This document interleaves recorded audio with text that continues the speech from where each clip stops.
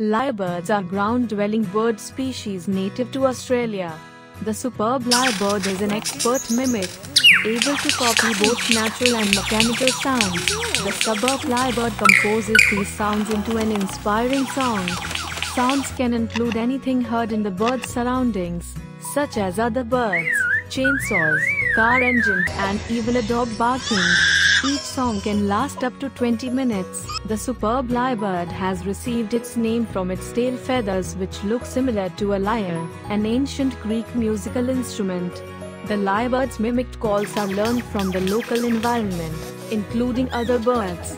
It takes young birds about a year to perfect their mimicked repertoire. The female lyrebirds are also mimics, and will sing on occasion, but the females do so with less skill than the males. Just like the peacock, only males have flashy feathers. It takes about 7 years for the lyrebird's tail to grow to its full length. Lyrebirds are not flightless, but they are pretty close. They have the flight capacity of a large chicken. They can get some lift and move about, but not particularly effectively. As a result, these are mostly ground-dwelling birds. Lyrebirds are mostly insectivores.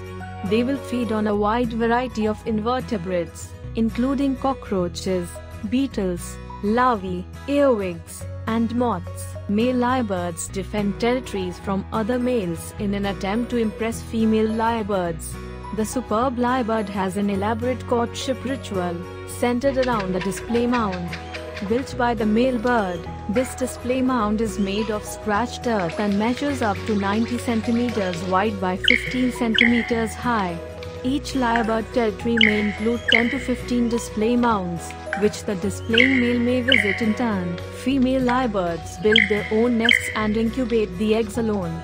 Female lyrebirds build dome-shaped nests made of sticks.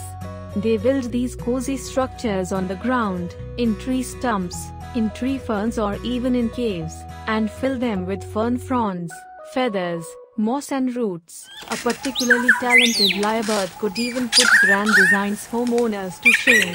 Once they've built and decorated their home, they'll generally lay one egg, which hatches in 6 weeks. The young lyrebird will then live in the nest for the first 6 to 10 weeks of its life. They can live up to 30 years.